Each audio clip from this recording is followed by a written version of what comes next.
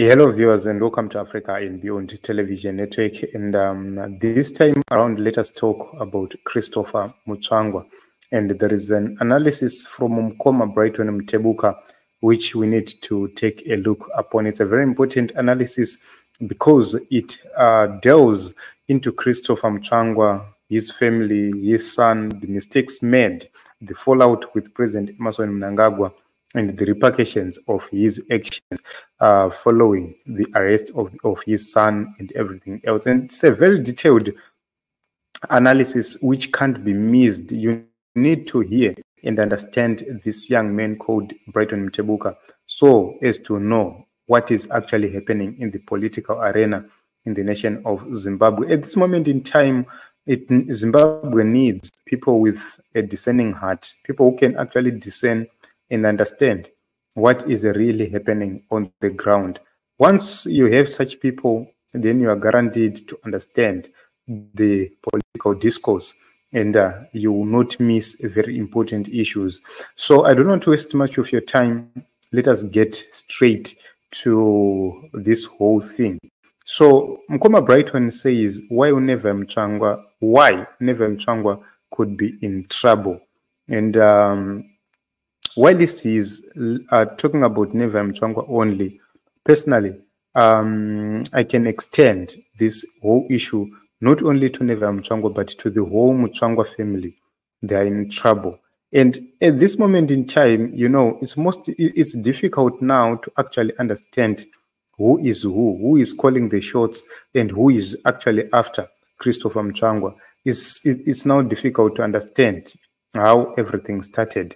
So remember that in the past there were allegations that Christopher Mutsvangwa wanted to overthrow the current president. These are allegations, and they were circulated on social media severally. People talked about them, and some even dismissed them. But right now, with what is happening, the people of Zimbabwe are now starting to actually agree that those allegations from the past were actually true. So Mkoma Brighton says ZANU-PF isinjonjo or Tamba wakachenjera. They've always said it's prone to eating its own children from time to time. We have seen this with people like Vana Godfrey Senengamo, Vana Louis Matutu. They played a key role in making sure that Mnangagwa became president. But what happened to them? They were chased just like that, and they were made outcasts. They have benefited nothing from the hard work they did to make sure that they remove Robert Mugabe. So they say, we know that Chris Mutsvangwa fairly recently fell out with ED, leading to his unceremonious exit from cabinet, while his wife Monica now has a pedestrian and less prominent cabinet role. And we know that Christopher Mutsvangwa was chased from the Ministry of War Veterans. He was unceremoniously dismissed from that ministry. And, you know, it was talk of the town. Everybody was laughing at Christopher Mutsvangwa. And while he retained his portfolio within ZANU-PF, then strategically went quiet, and he tried to contain himself, and he tried to toe the party line. He tried to be very loyal to President Emmerson Mnangagwa. But what has happened right now is something else. So you know that in his absence, we have seen a series of damning letters bearing his signature with sensational content. ZANU-PF and the regime have both labeled them fake. When he was fired from the ministry, we saw these letters. Recently, when his son was also arrested, we saw the letters as well. And, you know, he says, yet the problem is that sometimes ZANU-PF can be engulfed in hysteria and paranoia, particularly in situations marred with succession politics. You really do not know whether some in the party or regime can start to be doubtful or suspicious. To make matters, it's not yet clear whether or not Chris has patched things up with ED, although he appeared to be on the way to be doing so. One thing to note is that Mnangagwa vane history kunza vare gerere. Ask Robert Mugabe. He used it to say avare gerere.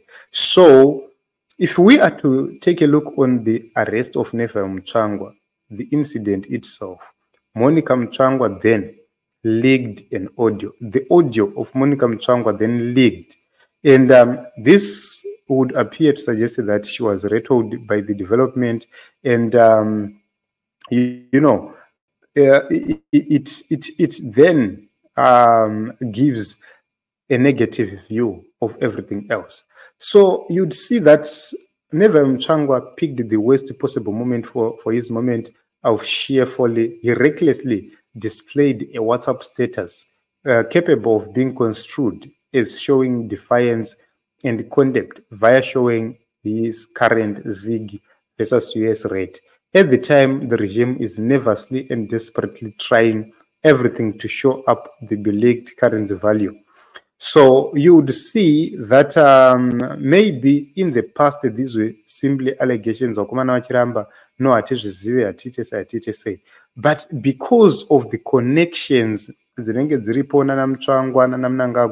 it would be difficult for ED to make a move on without something tangible. So with that screenshot then it seems as if it's somebody very close to Emmerson Mnangagwa who had that screenshot, and then the same person then sent the screenshot to ED prompting an order for his arrest. So you'd actually understand that, remember that this happened in the absence of Emmerson Mnangagwa. It might have been an opportunity for another person who was disgruntled with the way Christopher Mutsvangwa was presenting himself within ZANU-PF, and they decided to make a move in the absence of Emmerson Mnangagwa.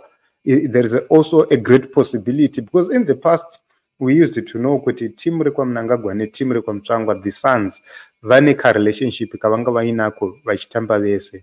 And that makes this whole thing more complicated and more difficult to understand. So if you take a look on how clumsy this young man was, he showed immaturity, recklessness, and probably converged an uncompleted patching up process between Chris and ED and elements in the regime who still had unfinished business with Chris.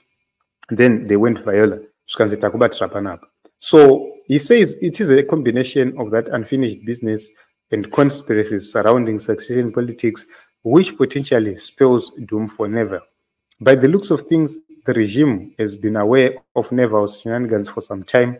Typically, of the regime, it lets you relax, appearing not to take notice of this until such a time you cross its path, like he has now done, before proceeding to throw the book at the presumed villain mercilessly. So it seems that via that lengthy charge sheet and the customary denial of bail before the weekend, usually reserved for the regime's worst critics, we can fathom that Neva could be in for a chastening experience pursuant to sending a chilling message to his garrulous and indiscreet father.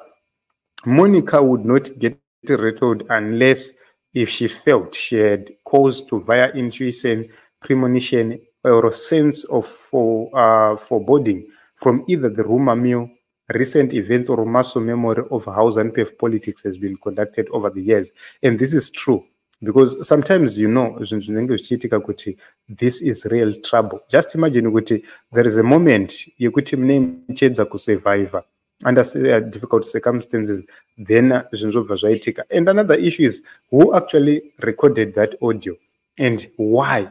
So you'd see that there are people you might trust, a problem, you call those people, then at the end of the day, you hear audio somewhere.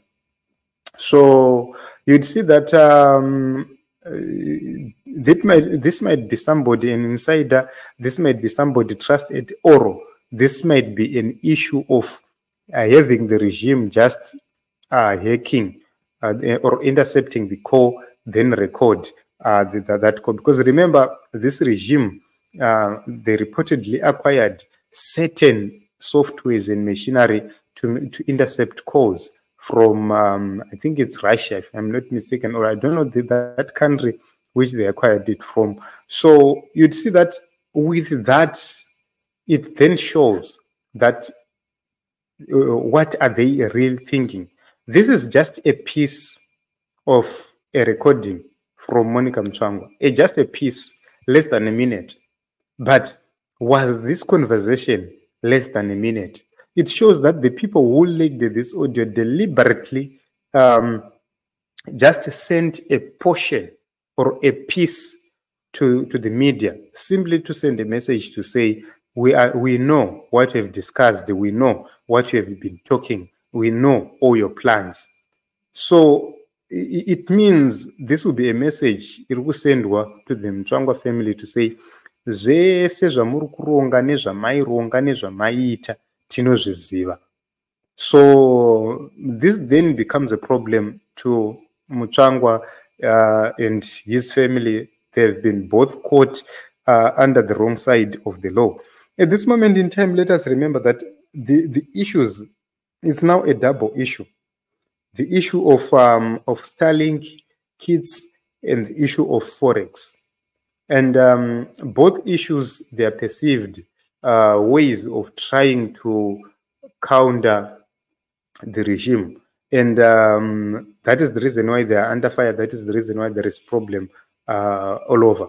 And it's important to note kuti nyaya ndo mamiriro yakaita, but it's going to actually bring a lot of problems and troubles for the Mutsvangwa family. They are in actual trouble, they are in real trouble. But it's very difficult to actually understand who is actually after them. Is it the number one or is it number two? Nobody knows. That is the reason why there is confusion in the streets. Who is actually after these people? So, you know, politically, in Nangu personally, ZANU-PF politics, understanding ZANU-PF politics, you'd see that it's something else. Then he says, you see strange things always tend to happen in politics. Sometimes you smell these things. You can sense a relationship that is rupturing or falling apart as it seems.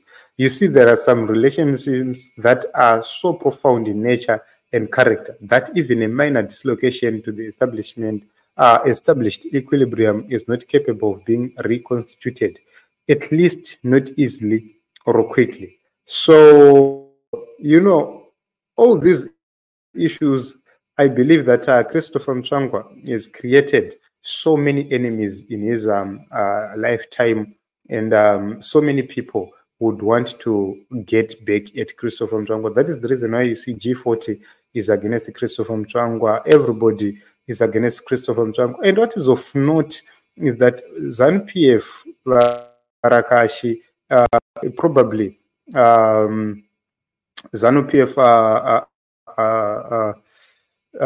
Varakashi Twitter yendo. Pani yakanzi, what is the name of this Twitter yendo? ZANU-PF Patriots. They seem to be against Neville Mutsvangwa. And what does that mean? It means trouble for the boys.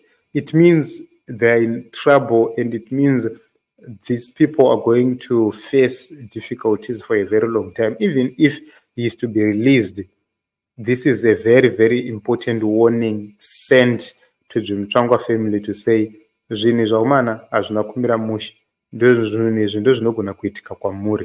what it means is there is a great fallout between the comrades. We have worked together for a very long time, and we are actually heading into very interesting moments. This is a very touching analysis from Brighton, and I made a decision to come so that we talk about it. And in conclusion, we can actually conclude that there is more to what we have seen. There is more, actually more things to actually take a look upon so that we understand the politics of Zimbabwe than what we've already seen individually. So it's what it is. I do not know what you think. I do not know your thoughts. Maybe we need to have a discussion. We need to talk about this thing. honestly, let's have a conversation. What do you really think about this? Will Mutsvangwa get out of this easily? Who is actually after Mutsvangwa? Is it Mnangagwa? Is it Chiwenga?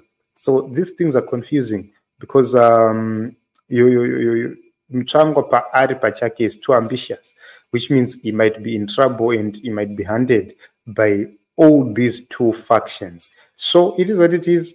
I love you all. Thank you very much for coming. My name is Ronald Okomakusha. Let us meet in other episodes as well as other broadcasts.